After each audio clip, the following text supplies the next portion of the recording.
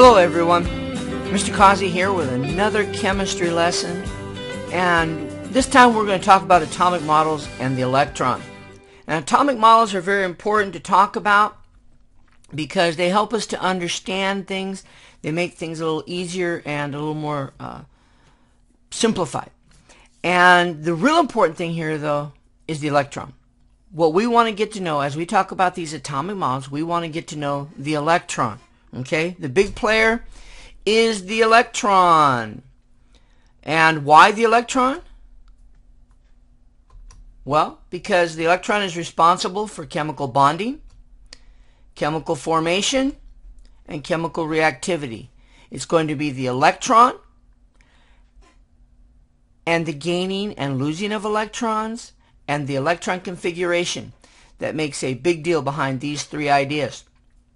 So, to us, in chemistry, the electron is the number one thing here that we want to get to know. Now, I'll tell you what, you get to know the electron, and if you know the electron and the electron configurations and how atoms gain and lose electrons, you will have the keys to understanding chemical formulas. You will have the key to understanding acids, writing chemical equations. It all revolves around this idea of the electron. So we want to get to know the electron. Let's get started. 3 questions that we need to answer about the electron, and that is, what is the electron? Where is the electron? And how does the electron behave? Okay? And in these first 3 videos that I'm going to put together here, the one here about atomic models, the one about particles, and the one about isotopes and ions, these videos are all going to deal with what is the electron. Then we're going to talk about later, where is the electron and how does the electron behave. But right now what's going to be important is, what is the electron? So, scientific models. Why do we use scientific models? We use scientific models because they help us to understand things that are not directly usable. We can't use them directly. We have to work with them in an indirect way because we can't see them, we can't touch them, we can't obtain them, but we want to learn about them. Now, we can't see the atom. We can't see molecules. We can't see the nucleus of the atom. But what we can do is take the information and the data we have from experimentation and build models. Okay? So, models are representations of something that we can't see directly, so they're indirect, and they help us to work with it. They help us to simplify ideas. Working with a model takes a lot of the complex ideas and makes them easier to work with. So we develop models, and they help us to make them more understandable. So they're representations, they simplify, and they make things more understandable. That's why we use scientific models. And that's really why you use just about any model. A model usually is easier to work with. But there are some limitations to the scientific model. And the first thing is that usually scientific models are in our imagination. They might be based on scientific information, but they are not direct information. They're indirect information.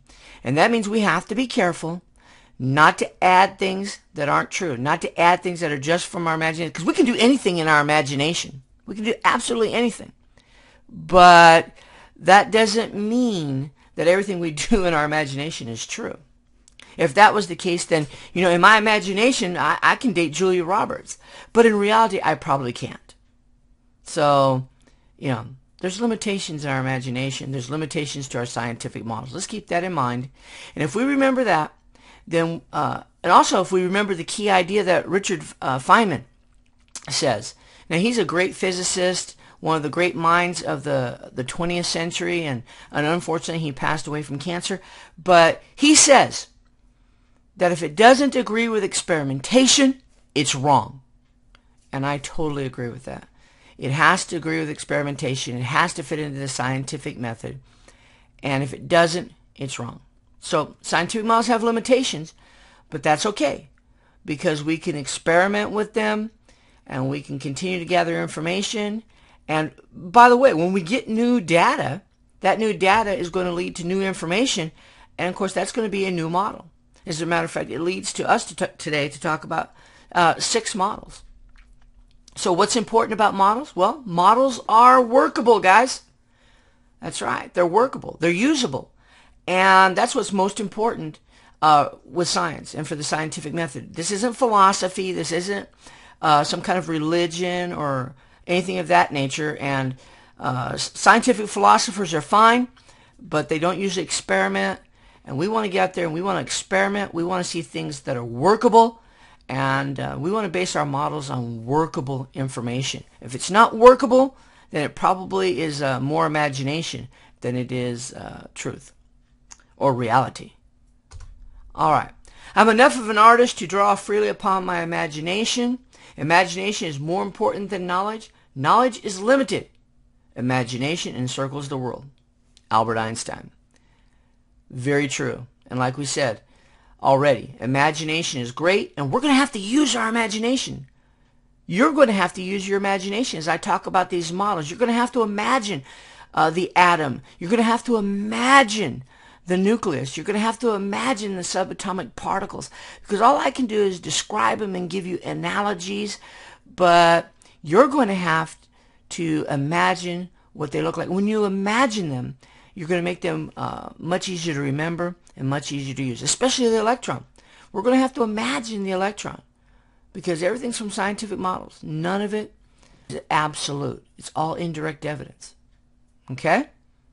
So keep that in mind. Makes things a lot easier. There are 6 basic atomic models that we're going to talk about. Each atomic model is going to lead to the next atomic model because there's more information. New data gives new models. All right? The first one's the solid sphere model. And then we're going to talk about the plum pudding model and the nuclear model.